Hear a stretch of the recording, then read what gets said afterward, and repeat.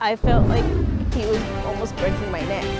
An Austin woman talks about the man who tried to choke the life out of her, how she hopes her story will protect you. Is the car you're buying even legal?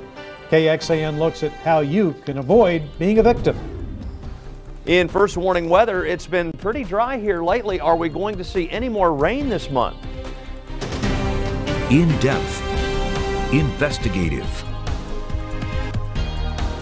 This is KXAN News at 10. A South Austin woman is hoping the public can help find a man she says hid in her backyard and choked her with an extension cord. KXAN's Lauren Landman spoke with that woman this afternoon and shares her story and how she escaped. Alexis Lopez used to find